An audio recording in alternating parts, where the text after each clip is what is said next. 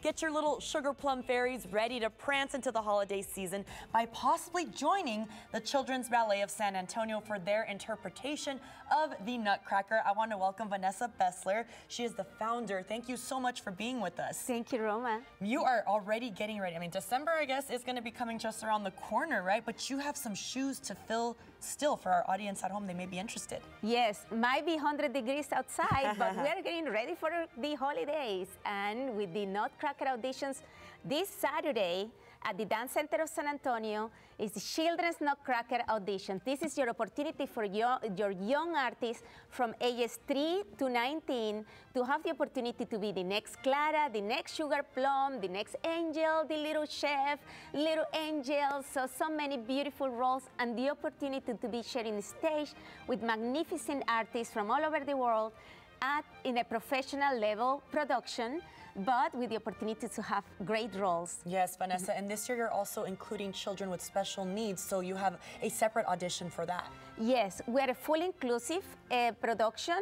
So this Friday, tomorrow, we have a more calm, relaxed, and with more time auditions for special needs and artists with disabilities that we value them in our productions, and there is room for everybody in the production. Vanessa, I love that you are so inclusive. Okay, how old are you? What is your name? I'm 11. My name is Jordan. And what role will you be playing?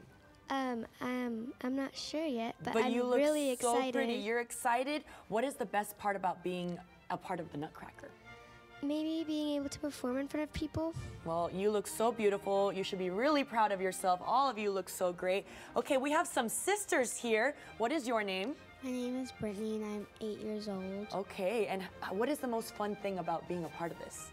I'm not sure. Is it the outfit maybe? Is it the makeup, dancing? Makeup. Makeup, okay. And what about you? How long have you been dancing? I've been dancing since I was 2. Okay, and what do you love most about ballet? Probably being on stage. Okay, girl, you're gonna do great. I can already tell. So, twin sisters and little sister? Yes. Is it fun getting to dance with all your sisters? Yes and no? It is, right? Hi, how are you? What is your name? I'm Scarlett. Okay, and what is your role in the play? Last year I performed as Clara. Okay, and this year you're going to give us a little preview about what you're going to do. What's the best part? You guys are kind of the older kids in the crowd. What is the best part about this? Getting to do a performance on a professional level. Okay, well, thank you so much for talking to me. And you are the Sugar Plum Cavalier. Yes. It's a lot of pressure, right? A little bit, yeah. What is the hardest part or the most exciting part of all this for you? All right, two-parter. The hardest part is definitely the long rehearsal days. That is brutal. But at the end, it makes it all worth it, seeing the smiles on the kids' face after the productions. Well, y'all look really beautiful. The Sugar Plum looks so beautiful as well, and y'all can be a part of this.